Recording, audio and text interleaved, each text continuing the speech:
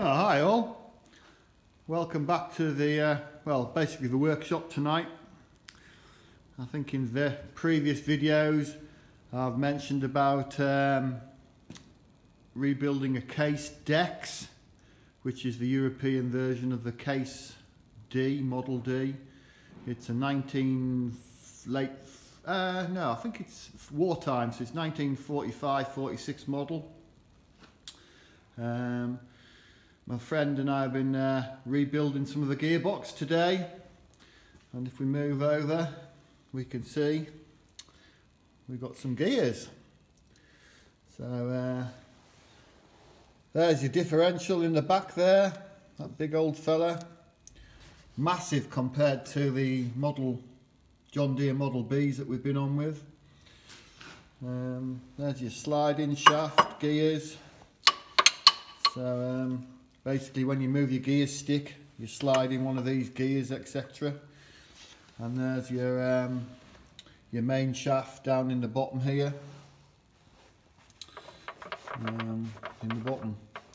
So if you put it into gear, I think that we'll have put it into top, possibly, yeah.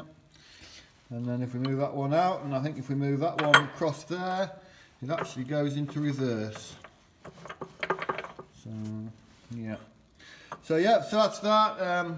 Obviously, unlike the John Deeres, the drive into these gearboxes on the cases come in from the front, because it's the engine's out here.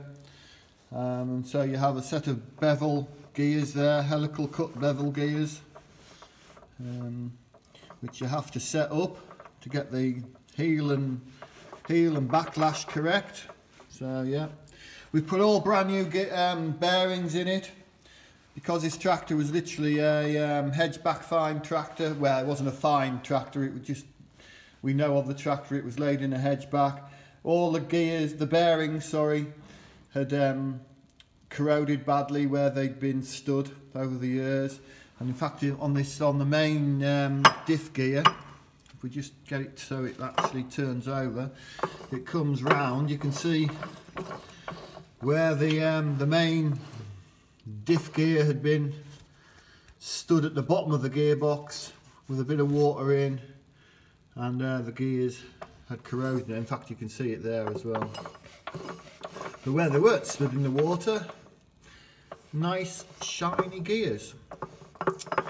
Yeah, so there you go. Out on here, this would be where the pulley will fix. So that's to go on. And those little stubby outlet, stubby spline gears there. If you can tell I'm going over, they are for the brakes on these tractors. These cases use a disc brake and a ball bearing type ramp system, where when you apply the brakes, you're applying pressure, and there's a ramp shaped piece inside that ramps up over these balls, and which therefore makes the discs, nips the discs. So yeah. So that was that. Of course, for the case DEX, it's like the John Deere Model D. It is actually chain driven. So in the bottom of the gearbox, you have, I don't know if we can see them very well, but some sprockets there, and some big old heavy chains that go onto these big sprockets here, which are attached to the either half shaft. The little gear there is the PTO gear. Yeah. So. Now, we were meant to have the trumpets, the rear axle sections fitted today, but we've had a bit of a problem. If I swing this light round, well, if I first start off, there's the PTO shaft for the case, somewhat longer than a John Deere B one. There's a half shaft, big old heavy half shaft there. There's the trumpet parts of the axles.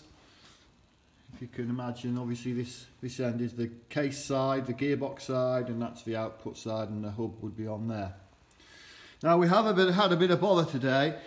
Now I don't know if case men have come across the same problem, but you no longer, that I can find anyway, you no longer seem to be able to get this double lipped outer felt seal, and I can't get a modern equivalent seal. I'll just get the torch a minute.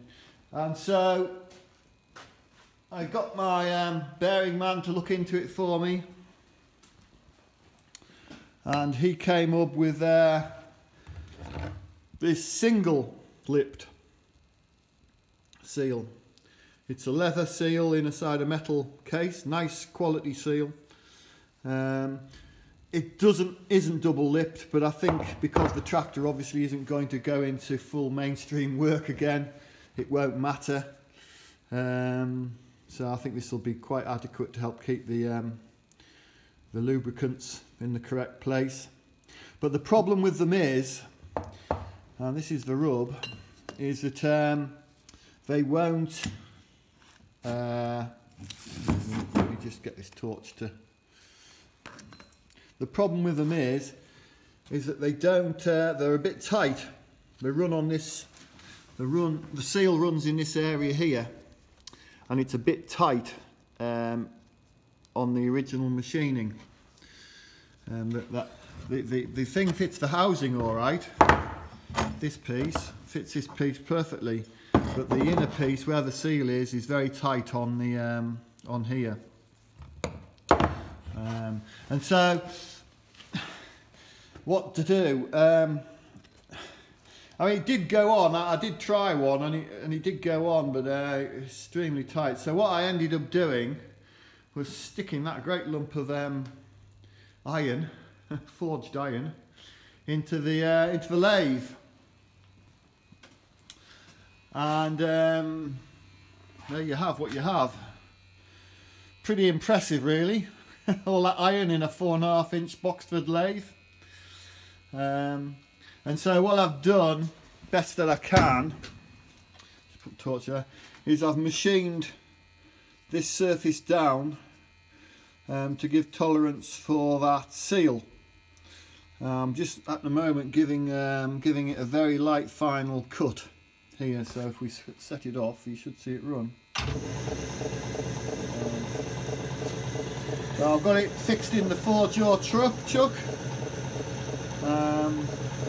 Had a hell of a job to keep them in, but eventually I got it so it would stop right. As you can see there, just giving it the lightest of cuts now, and then I'm using my steady at the back, running on the outer bearing surface.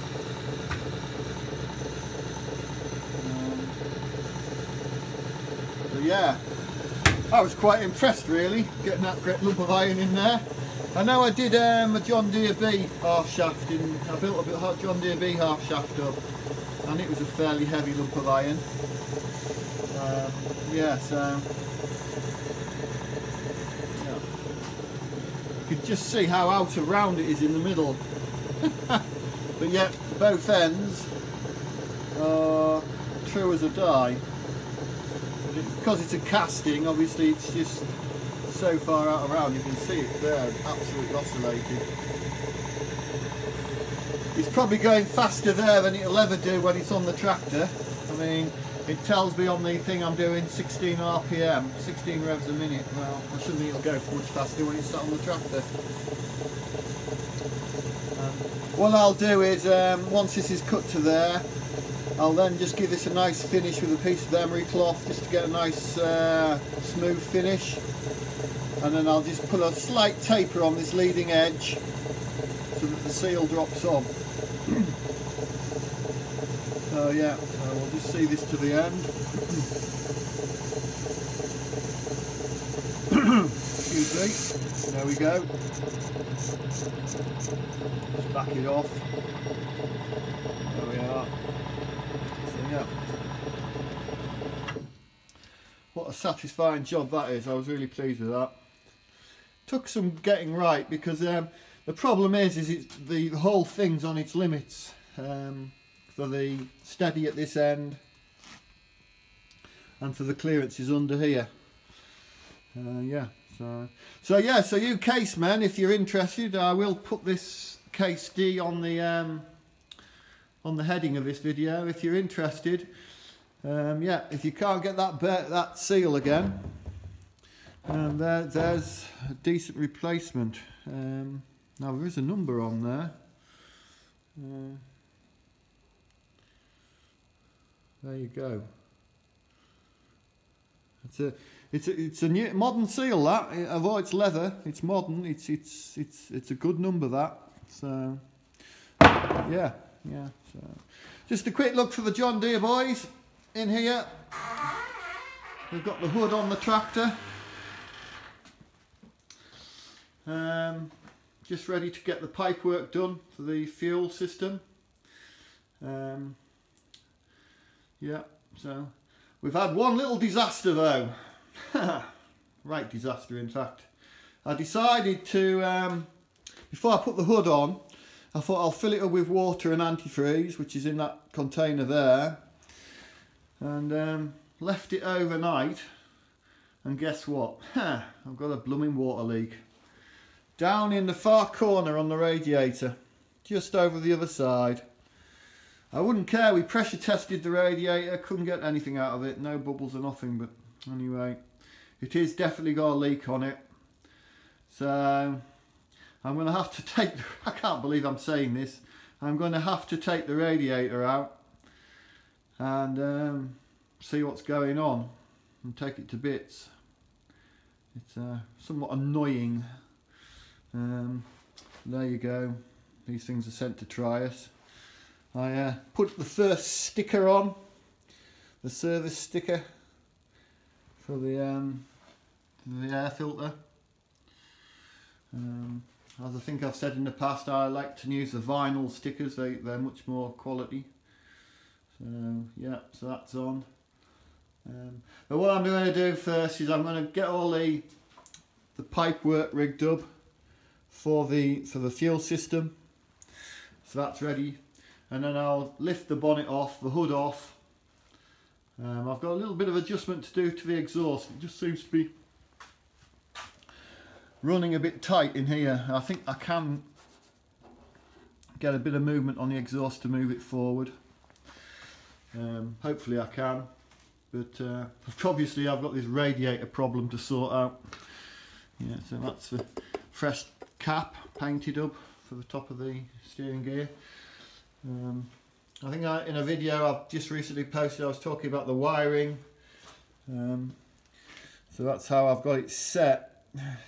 I think that's correct. I mean, if any of you guys have any different views on that setup of wiring, the wiring obviously is correct to the generator, but it's the actual setup of how the wires are laid in. Because there does seem to be some conflict of how they were set, how those wires were fed to that generator. I've seen several different versions of how they were done.